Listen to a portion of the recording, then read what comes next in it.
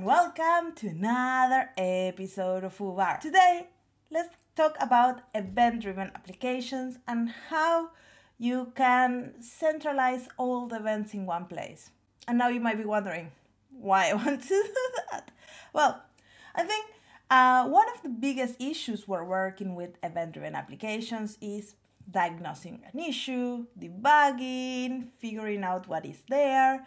I show you in a previous episode how you can design these event-driven applications so you have a good documentation on how your application is. So you don't need to test it every time to know what is going on. But sometimes there are issues and the documentation is not enough for us to figure out where the errors are. Finding issues in event-driven applications can be challenging as there are multiple microservices all talking to each other, all talking in parallel or in multiple ways. And if you don't see what you should see, it's quite hard sometimes to know to go and pinpoint the error in the right place because, well, you might need to go and iterate around your system to figure out where things go wrong. So that's why having a centralized place where all your events are recorded, it's great. EventBridge comes with a functionality that allows you to do that. Today, I want to show you a super simple way on how you can basically write all your events to CloudWatch or put them in a Dynamo Table because we are going to do both. So then if you have a problem, you can go and see the logs, you can go and see the table and try to pinpoint where the error happened. If you don't have a clue what EventBridge is and all that things, I have a playlist where I talk a lot about EventBridge. You should go and check it out and then maybe this video will help you. But today it's going to be a lot about EventBridge. And for this demo, I will be showing you an app that we designed and built in a design video that is also linked in the description box. So if you're interested to know how the application that I'm showing you came to be, you can go and check that video. But today we are going to focus on the central login, on recording everything in CloudWatch, on recording everything in Dynamo and how you can interact with it. So before jumping to the demo, if you have not liked, subscribe, and all those things that YouTube like, bad person. I'm just joking. But yes, please do it. That helps me always a lot. So what I'm going to show you today, we can achieve it because of two reasons. The first one is the power of event-driven applications. Because they're so decoupled that it's very easy to do what we are going to do with really not changing your application at all. And the second thing that it's very powerful is the capability of EventBridge to have different types of buses. So let's start there and then let's go to the other place. If you're wondering what are types of buses, that's a great question. So EventBridge has different types of buses. The basic one, that is the default one, that is where all the AWS services will send the messages. So buses are like these pipelines that receive events, so the events will flow. And each of these buses are independent from others, so it's just a big pipeline, and the default one is where all the AWS services are sending their data. Then we have custom event buses, and here you can create for your application different custom buses, and there your applications can be sending messages, events, and nobody can see them. They are inside this pipeline. And these custom event buses can be hooked into multiple regions, into multiple accounts. So if you want to see how to do that, that's a great thing. You can let me know in the comments because that's something I can show you. And then finally, we have the partner event buses, and these are buses where our partners will be sending information to EventBridge. So there's a lot of SaaS vendors that are hooked directly into EventBridge and will send the messages using those partner buses. But that's something that is not for this video. In this demo, we are going to do a custom bus, and the events that are inside that custom bus are the ones that our application is sending and is triggering different microservices using those events. So we can look at the template YAML in our code.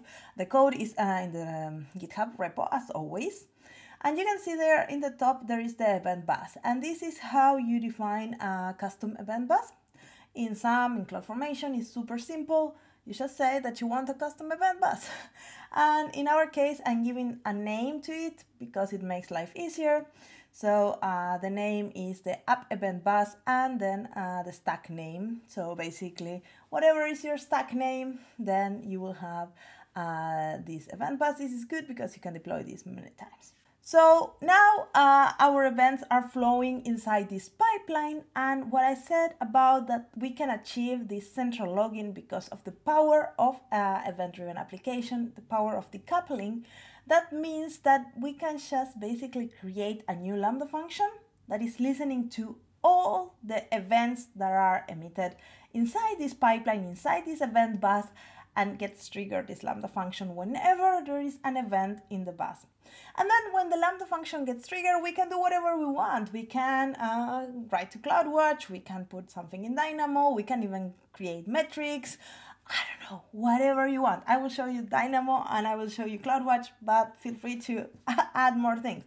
So the only thing we need to do is to create a new Lambda function. So that's the only thing we need to do, well, besides creating the bus and the table that we are going to store things. But we don't need to touch the application itself. So basically, you can start doing this without really impacting your existing application. So this is the power of event-driven applications. I mentioned it in the previous video about the extensibility. And if you want to have a better understanding what are event-driven applications, I can do a video on that. Let me know. It will be more theoretical, but it might help you. So we have this Lambda function. It's a normal Lambda function, Node.js, and well, whatever, and it has permissions to write in a table. I will be using Particle. If you don't know what is Particle, it's a way to use SQL queries into Dynamo. If you're interested in that, you know what to do. I'm teasing a lot of things in this video, but I'm exploring a lot of things that you might be interested as well. So just let me know. And I'm giving permissions to do operations in that database. Then the interesting part here is the event source, and this is our EventBridge custom bus. So here we have one rule that is the one that is going to trigger. So in this Lambda function, we are defining the EventBridge rule at the same time that we are defining the trigger. That's something we can do with AWS SAM. There is the video in the EventBridge series on how to do this, but basically this is the rule and it's also the event source at the same time. And this is triggering basically with all the events that are inside the bus that we just created. This is super simple and basically it will trigger all the time. And then we have one dead letter queue configure, and that if there is an error in processing the event, then it will get into this dead letter queue. If you want to know about dead letter queues, I have a video on that in the playlist of EventBridge, so check it out. So, well, that's the function itself, the infrastructure of the function.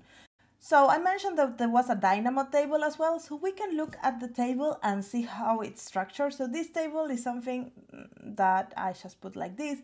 You can do it better for your use case, better for what you need.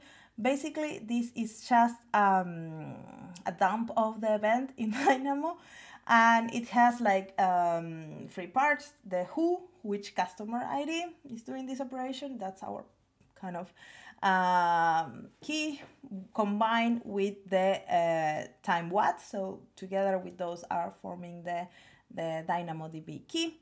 And the time what is like the timestamp and the event type. So then that's unique.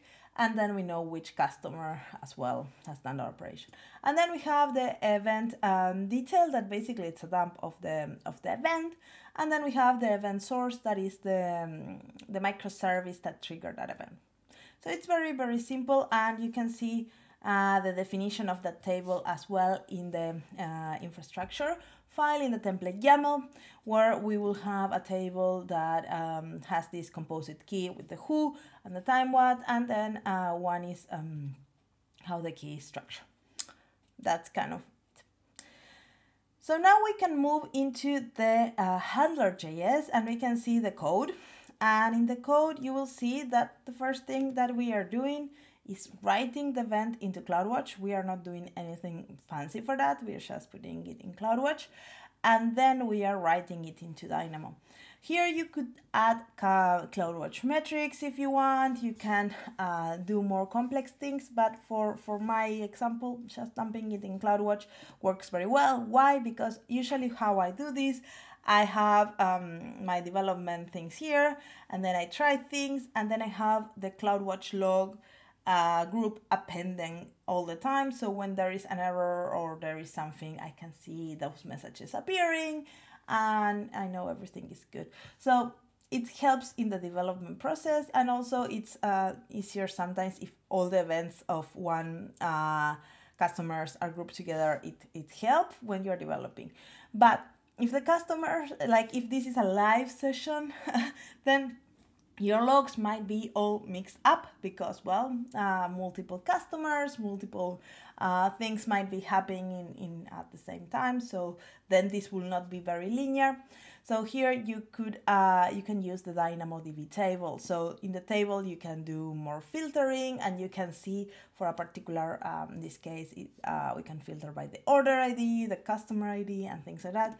So we can do that. So in the store event is where we are going to save that row into Dynamo. And here I'm basically creating that, like the who, the time, the what. That's kind of what is the event detail, like the operation, like the order was created, the payment was successful, and so on. And then finally the dump of the event into the log, and then we put that into the database. So this is how we are storing it in Dynamo. So if you're very confused, don't worry, because I will show you all this and how it looks, so you understand better what I'm doing. So you can download the code, you can deploy this. You might need to follow the instructions in the README, so you have some data in your database. So if you want to trigger these operations, I will be triggering using the Thunder client. I have my link with all my Visual Studio Code extensions, so don't ask about them. They're all in a video now. And for that, I have the API gateway URL that is triggering all this event flow. So basically, this is triggering an order of a product, and we can order, one customer can order one product, and this is already deployed. I have the API gateway URL when I deploy it, and I send this, and this starts the whole event-driven application. So multiple microservices get all invoked and do their own thing. And then at the same time, I can check the logs for my event store function. So I need to refresh this. This is the Serverless console plugin extension.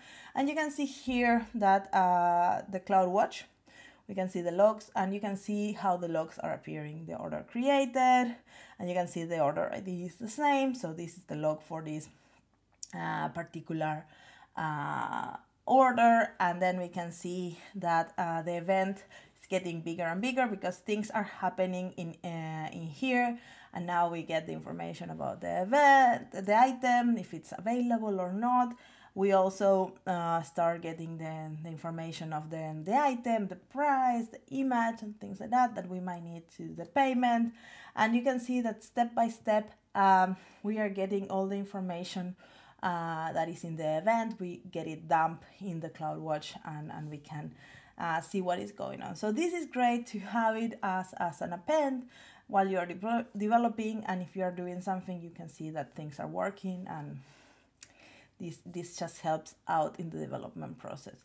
So you can go through all the logs, and you will see one log per event that goes inside the bus, and in this case I only have one operation, so basically that will trigger multiple microservices and send multiple events. But yeah, so then we can look at the database, and the database as well, we can see it in the Serverless console. I can show you the Dynamo table. So here we have the 4 columns that I showed you before: the customer, the time what, that is the time that the operation was done, the event detail, that is the dump of the event that it's been sent, and the event source, that is the microservice that produced that event. You can open each of these rows in a JSON format inside Visual Studio Code. That's something you can do, or you can see all this in the console as well, in the AWS console, or using the AWS CLI, how you prefer.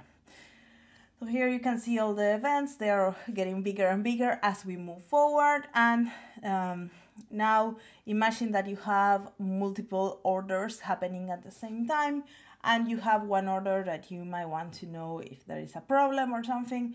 So how you start using this table is very easy. You go to the event detail. For example, if you have the order ID that you get when you create the order, and then you can search in there like contains, and then you search, and then you start getting that that order. So this is very easy. You can even add the order ID to the composite key, so it's kind of faster, the queries, but in this case it works quite well. So this is one way of doing it. So that was the video for me today. I hope this helped you to get a picture on like your event-driven architectures, how to solve this problem of herding cats when you have multiple microservices doing a million things at the same time, and you don't have a visibility of what is going on. With this approach, you will have a full visibility of what is going on, a more clear idea, and yeah, so I hope this helped you. And I see you next week with another episode of FooBar. Ciao, ciao!